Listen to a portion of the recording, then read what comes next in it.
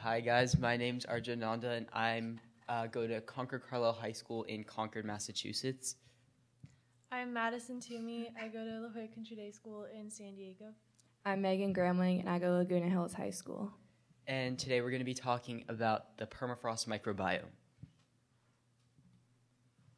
So this is our abstract. I'm not going to read the whole thing because we're going to explain it in the presentation. But basically, our project deals with permafrost, which is chronically frozen ground, and how it is thawing due to increased global temperatures because of climate change. And this is causing increased release of methane that's trapped in the permafrost. And the goal of our experiment is to see if the methanotropic bacteria, which is bacteria that consumes methane for energy, can decrease the amount of methane being emitted into the atmosphere. So before I get into the main concept and topic, I'm going to define what a microbiome is. We talked about two definitions, the first being all the microorganisms that make up a particular environment, and the second being the genetic makeup of all those organisms. And now I'm going to define the permafrost, going off of what Maddie said. It's chronically frozen land that for 2 or more consecutive years that includes soil, gravel, and sand within frozen ice. And if you hadn't guessed it yet, they're most common in the northern locations like Canada, Alaska, Russia, and more. And so our main question is, how can we change the structure of the permafrost microbiome in order to reduce the emission of methane? And so what's happening right now is, due to the rising global temperatures, the permafrost ground is beginning to thaw. And then because of this, the plants in the microbiome are releasing carbon, and the archaea within the microbiome are taking in the carbon and then releasing methane. Okay, so for the social context, carbon dioxide and methane are both greenhouse gases. However, methane is much more harmful to the environment, and the increased release of methane into the atmosphere will raise global temperatures even more, which will in return increase the melting rate of permafrost and release even more methane into Earth's atmosphere. This will essentially trigger an irreversible cycle that will have detrimental effects upon our environment. It is extremely important to address this issue because although people have calculated the potential progression and outcomes of climate change, most of these figures don't account for permafrost thawing, and this will rapidly accelerate the timeline of global climate change. Overall, decreasing the release of methane into Earth's atmosphere can help further decrease climate change, and this proposal could benefit humans in the aspect that global warming could become less of a problem for future generations. Okay, so now I'm going to talk a little bit about the precedents and some studies that have been done about this topic already. So far, scientists that are studying methane emissions from permafrost have been trying to answer questions such as how much carbon is actually under the permafrost, how fast the methane is being emitted, and what impacts it can have on climate change. And so one of the leading scientists studying this issue, David McGuire, who's pictured right here, has estimated that the permafrost contains about twice as much carbon as there is in the atmosphere. And much of that carbon is frozen into the permafrost, so when this carbon is emitted into the atmosphere as methane gas, the effects could be extremely harmful to the environment. And so this image on the screen shows the study sites of permafrost completed by many scientists, mostly in Alaska. And this just proves how much permafrost is in one area of the planet.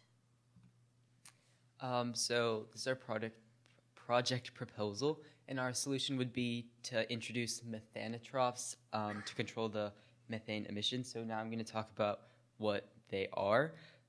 So they're bacteria that live in extreme environments, in areas with limited oxygen, with high methane levels, and limited concentrations of nitrogen and copper.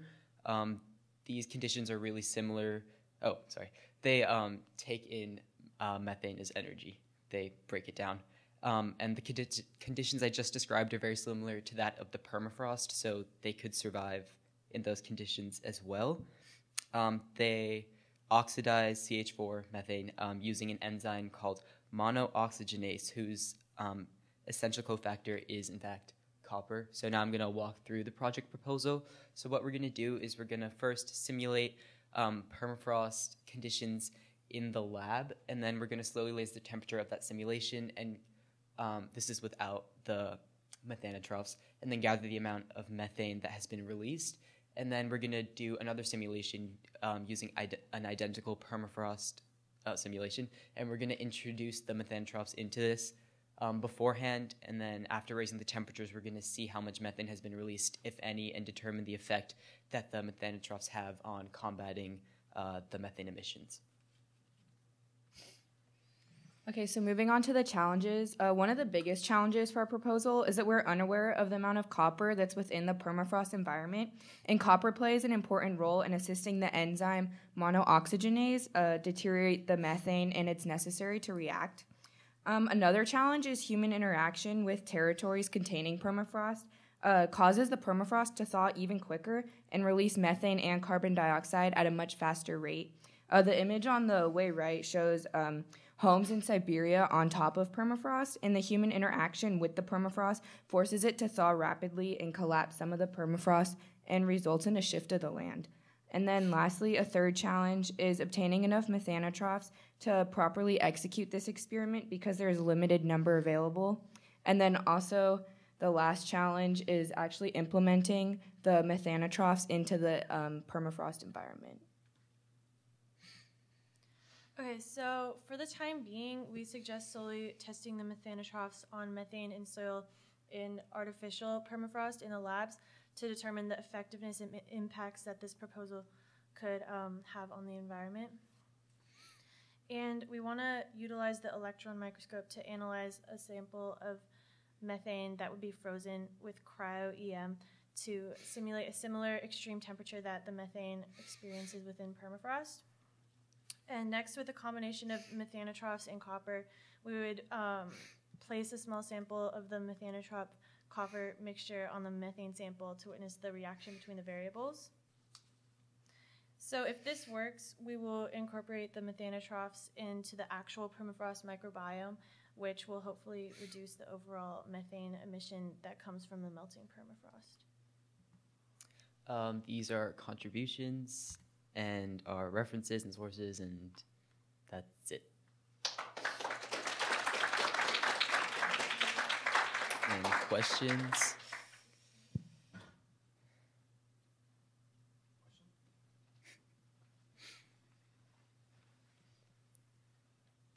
Why is methane bad for the environment? Do you want to go first? So methane is a greenhouse gas, and when it's emitted, it goes into the atmosphere, and so like usually the atmosphere insulates the planet, so it like traps the sun's rays to keep us like warm and to regulate the temperature. But if there's too many greenhouse gases that could in the atmosphere that could affect the temperatures, which is what we're seeing with climate change right now.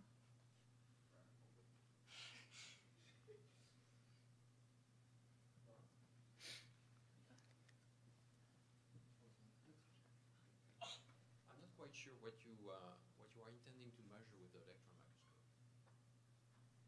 Can you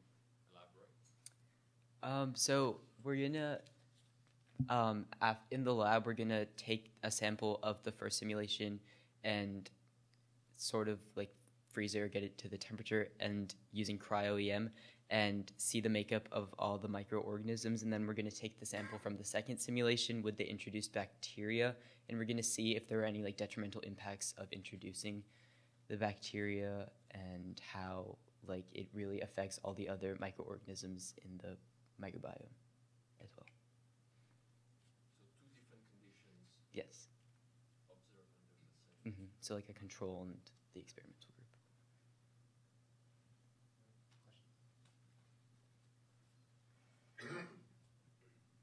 So, do you know what happens with the methane when the methanotroph consumes it? Do you know what products it produces? Do you know? So what would happen is it releases carbon dioxide, but then that would cycle back into the which is a greenhouse gas, but that would cycle back into the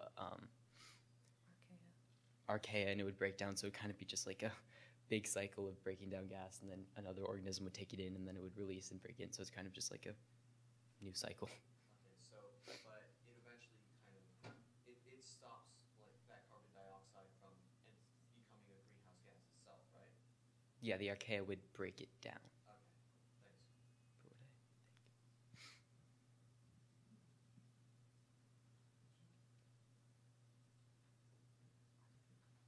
For what I think. Small comment. You showed a map of Alaska Mhm. with a lot of colors. Yeah. What were those colors? Those were just basically just a geographical map showing like the different heights and like the peaks of the permafrost microbiomes. That weren't like, it wasn't like too like complicated or anything. So like, So it was almost Like a- topographic yeah. map. Yeah. Yeah, it was like how much like permafrost is in each area, and like as the colors got like closer to like green and blue, that was where more of like the actual like super deep permafrost is, and then closer to red and orange was less permafrost.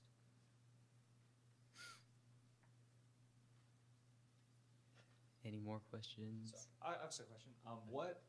When you look at your samples, are you going to do anything in particular to try to mark out your modified cells versus the natural cells of the microbiome in your samples? How will you identify whether it just looks like there's more bacteria total versus more bacteria from your type versus there's only a few bacteria but 100% of them are your modified bacteria, right? How do you tell what's native versus what's your engineered bacteria? We could, in the second sample, we could introduce like the fluorescent protein to make it apparent which ones are the methanotrophs, so that we're not just like counting all the bacteria. So then you'd want to use fluorescent microscopy first and then do the electron microscopy study. Yes. You're better off tracking copper. I know that you guys didn't probably learn too much about it, but the electron microscope also has the ability to do elemental analysis.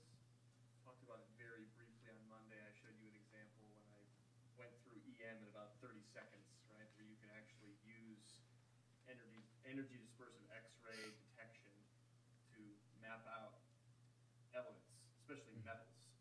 So you would theoretically see the bacteria that are ingesting and processing or metabolizing carbon would have a localized signature of carbon in that, copper Yeah. in that region. It would also give you a way to analyze the actual copper content of your samples, Mhm. and whether or not your simulated permafrost maps onto real permafrost, give you a control there, and also to see is it degrading over time, because there's going to be some finite amount of copper in the environment, Yeah. even though you have this cycle